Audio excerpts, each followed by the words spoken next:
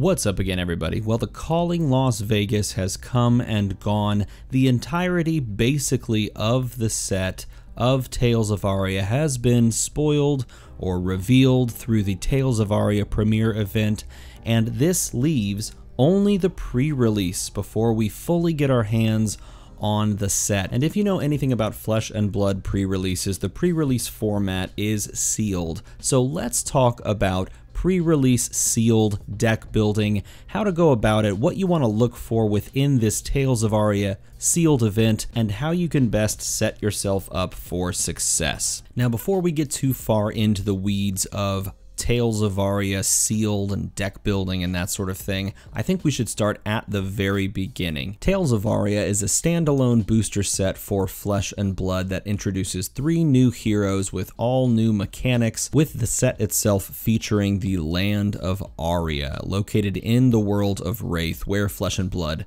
takes place. The set has 238 cards, and when you sit down to play in this pre-release event, you will get 6 packs with which to make a sealed pool and then create a minimum of a 30 card deck around one of the 3 heroes in this set. All 3 heroes are elemental heroes, and each hero can take advantage of 2 out of the 3 elements within the set. As you look through your card pool, you'll find earth, lightning, and ice cards, as well as elemental runeblade, elemental ranger, and elemental guardian cards. You may also just find elemental cards. Those are sort of the generic cards of the set that can be played by any of the 3 heroes, whereas lightning, ice, and earth cards can only be tapped into by a select 1 or 2 of the heroes within the set. Let's quickly talk through the 3 heroes within the set. First is Lexi, the lightning and ice ranger. She's a combo attacker that threatens just constant leak damage that comes over the top. She threatens these on-hit effects that allow you to deal more damage after the fact. So any damage that gets through triggers the on-hit effect, thus triggering the possibility of more damage. She generally focuses on running yellows and other cheap cost attacks, and plays cards that are absolutely terrifying, kind of like Ball Lightning. Oldhim is an elemental guardian that has essence of earth and ice. He is very grindy and very setup oriented. He blocks a lot, and he throws giant attacks every turn or 2. You need a lot of blues when you're playing Oldhim, and you want to look at your cost breakpoints. You want lots of 2 and 3 cost attacks so that you can keep 1 blue card in hand and that 2 or 3 cost attack, and then use the other 2 cards in your hand to block. He can do some very tricky things with his once per turn defense reaction, depending on what card you pitch to trigger the defense reaction effect. Briar is the elemental runeblade hero that can be incredibly dangerous in draft and sealed because she can harness the power of arcane damage, and arcane damage can only be blocked by effects that say they stop damage or arcane damage, and that's not very common in this set, it would appear. There's a handful of equipment and a handful of cards that stop arcane damage, and so if you can take stock of how many cards deal arcane damage when you are opening your packs and looking at Briar, then you may be able to take advantage of that blind spot within the set. Within this set, there is one main keyword and one main functionality, and that is Fuse. Fuse is a keyword wherein after you have paid for the card you want to play, you can reveal a card from your hand that matches the Fuse effect. If you do this, then you will trigger the Fuse effect for that card. It is incredibly important to understand how Fuse actually works. Again, you are going to play the card down that you want to play. You are then going to pay for the card with a different card from your hand by pitching it.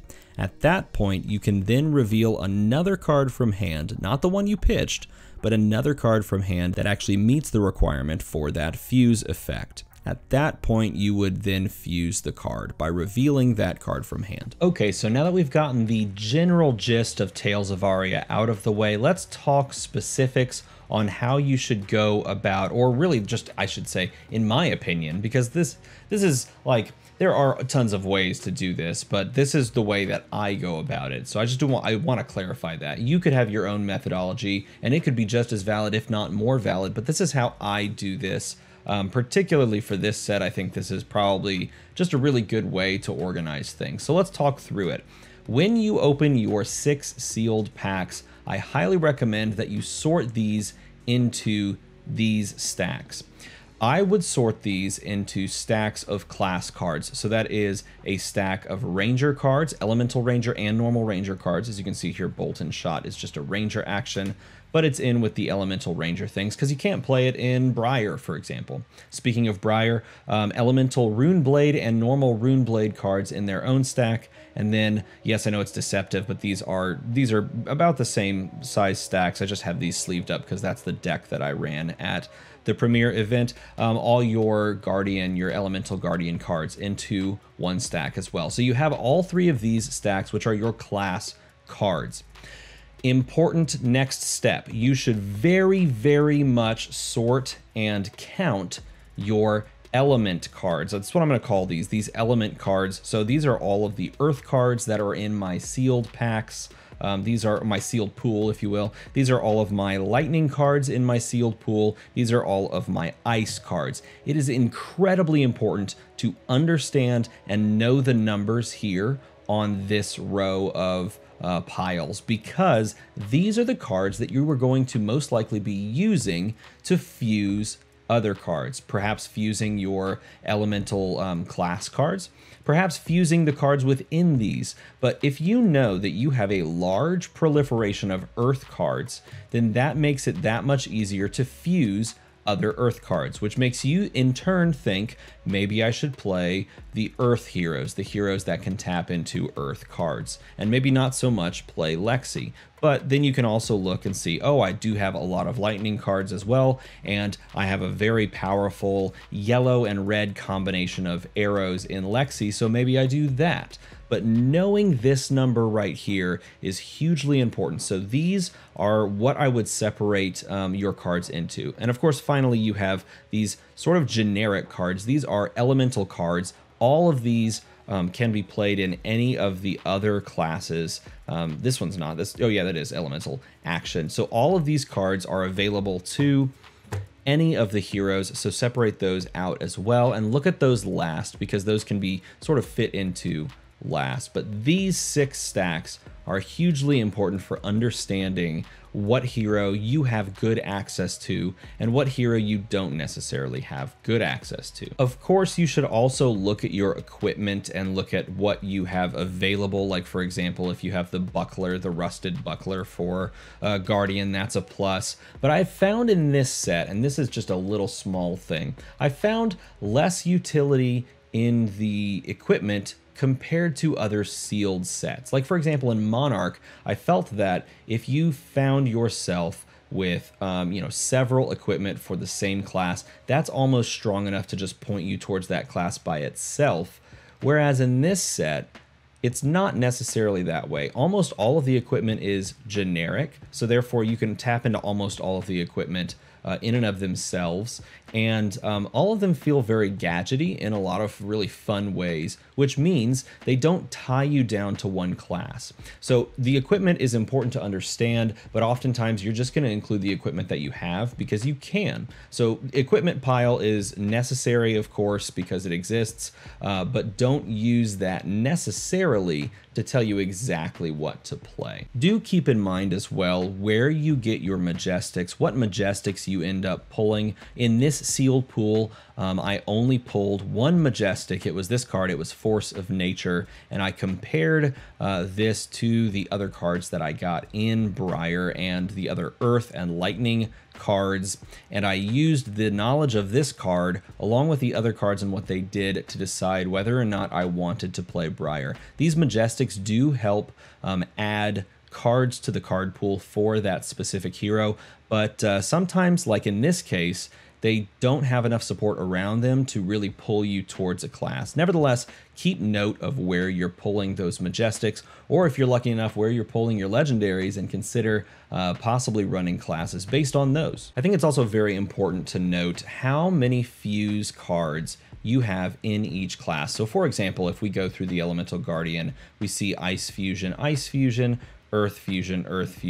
no fusion, Ice Fusion again, no fusion, Earth Fusion, Ice Fusion, Ice Fusion, Ice Fusion, Earth Fusion. So there's a lot of fusion cards within the Guardian class that we've opened up within this sealed pool. So you would then want to compare all of those ice fusion cards with how many ice cards you both have and you think are playable. If you looked at that and then you looked at all of your ice cards and you saw that, oh man, I don't have very many ice cards, or you know, all of them are like yellow, which is weird for Oldhim in this instance, but maybe good for Lexi, then you compare again the number of fusion cards that you see in Lexi to the number of ice and lightning cards. There's the lightning fusion, ice, you get the picture. Lightning, lightning, ice, ice, lightning, ice, ice, ice. You kind of count these numbers out, you see how things fall, you take a look at your differing piles, and you try to figure out if you have enough cards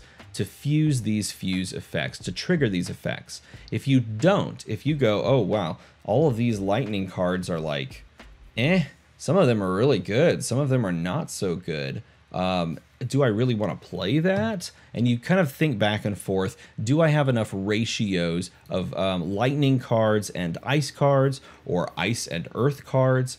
I, for example, had a large number of earth cards and a kind of okay number of ice cards, and I wanted to play Oldhim just to see how that all fit together, and I felt that I had enough ice and earth, just barely, as far as ratios are concerned, to be able to trigger fuse effects. And so I ended up playing that, and that was fairly correct. I was able to trigger fuse effects most of the time that I wanted to. Sometimes I didn't care, but because I counted these numbers and because I knew those numbers while I was playing my games, I was able to correctly identify when it was okay for me to pitch away an earth card versus when I really needed to hold it for the possibility of drawing a fuse earth card next turn. One of the most important things about consistent deck building within sealed pools in Flesh and Blood is resources. If you don't know what hero needs what kind of resources or how many resources, or if you don't know how many resources you actually have available to you,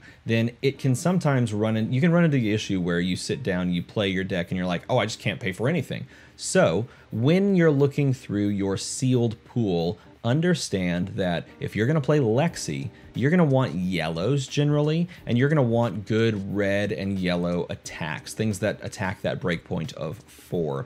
When you're playing Briar, if you're heavy into the earth side of things, then you're going to want to be able to pitch fairly consistently yellow and blue cards so that you can pay for some of the big attacks that are in the earth card pool, if you will. If you're leaning more towards the arcane side of things, because you have a lot of arcane cards in your pool, then generally pitching yellow is better. Sometimes you just don't have to pitch anything, so playing reds, like a ton of reds, is okay. Sometimes you do have to pitch like 1 or 2, so playing yellows is really, really solid. Always you're going to want blues if you're playing Oldhim. You should 100% count all of your blues and try to jam in as many blues as humanly possible when playing Oldhim, because Oldhim is just resource hungry. His actual effect is a blue pitch effect. It costs 3 resources to pay it, and so if you have a lot of blues in your sealed pool, particularly in earth and in ice cards, then you're pretty happy. So that would be one consideration for Oldhim. And you're most likely not going to have enough cards in your pool to actually build a 1-element deck. You're most likely going to have to kind of splash in the other element available to each of your heroes. So for example, when I played Oldhim, I had a whole lot of earth cards and I splashed in basically all of my ice cards just so that I could use them for fuse effects and triggering, like Snow Under, for example, which is a really fantastic card. Snow Under has an ice fusion that if you fuse this and if this hits, then create a frostbite token. So I would oftentimes just play every single one of these ice cards so that I can trigger that fuse effect if I landed those cards in my hand together. Okay, let's get hero specific for a minute. Let's talk Briar. If you want to play Briar, cards you want to look for are Bramble Spark. Bramble Spark is a fantastic way to give any of your attacks the arcane damage dealing effect. And if you can fuse Bramble Sparks, which is pretty easy because Bramble Spark costs 0, if you fuse this, it also gives them a buff. This card is super good. It's really, really good. So if you get multiple Bramble Sparks, then you should be very happy with yourself. Singeing Steelblade is also fantastic, particularly the red. I think I did get one red. It attacks for 4, it costs 1. When you attack with Singeing Steelblade, deals 1 arcane damage to target hero. Even the blue is really good. Attacks for 2, your opponent generally doesn't want to block 2, but it comes across for an arcane, which is basically unblockable in this format. This Sigil of Suffering is so good. It's also really good in Constructed, but in this format, in limited format, a Runeblade defense reaction that's essentially going to deal 1 damage to the opponent and block for 4 is highly playable. These Vela Flashes, I'm like kind of okay with them. These are great ways to actually have a go wide turn in Briar, and it's because of this really tricky thing that you can do. Let me pull out one of these non-attack action cards, like for example, Bramble Spark. Vela Flash says if you fuse it, you can play your next non-attack action card this turn as though it were an instant. This is very important to understand because if you play Bramble Spark after this at instant speed, go again at the bottom of Bramble Spark. When that resolves, it will refresh your action point. So this card takes your action point, and then you go and play this at instant speed, and this gives it back. So you've attacked with Vela Flash for, in this case, the blue attacks for 3, but you've set yourself up to have a go wide turn. The yellow Vela Flash attacking for 4, by the way, is fantastic. 4 for 1, and if you can fuse it, it allows you to play Bramble Spark, or any of the other non-attack action cards that have go again at the end of them. Super, super good. Stir the Wildwood can get big if you allow it to. This is another way that Briar can play. She can go kind of tall as well. She's sort of the pivot class.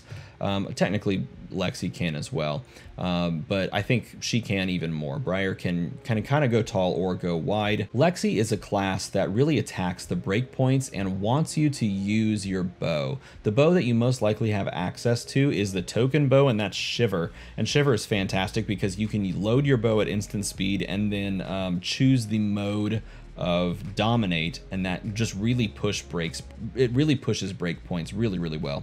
Bolt and Shot is one of those cards you want to look for. If you can give it a buff somehow, then it gives it go again, and if it hits, you reload. But even just like the red Bolt and Shot here attacks for 4. The yellow attacks for 3, so it's not as good, but it costs you nothing. Frazzle's really scary to look at, particularly this yellow one, because you could use it for pitching and set it up late game, or you can just play it out there. If you fuse it, whenever an attack would deal damage this turn, instead it deals that much +1. Now, this effect, that much +1 kind of thing, or this deals damage to target opponent, does not trigger on hit effects, and we'll talk about that as we go through these cards, but in this instance it's going to deal extra damage, not triggering on hit effects, but this card's really, really insane with a couple of other cards in the Lexi kind of card pool. Chilling Ice Vein is really good. The yellows on all of these arrows are fantastic. By the way, again, arrow cards have to be played from Arsenal, and only if you have a bow. So you can't obviously play these in other classes, but you wouldn't want to either, because you just run these in your Ranger. Ice Fusion, and if you fuse it, whenever an attack deals damage, they have to discard a card or pay 1. It's just really good at threatening on hit effects. Blizzard Bolt is sort of the same way. Creates a Frostbite token whenever, this one's crazy, whenever an attack deals damage. So if you play this first and can give it go again, then anything after this is also really powerful. Flake Out is really scary. It gains Dominate naturally if you fuse it, which is really good because you can also give it like +1.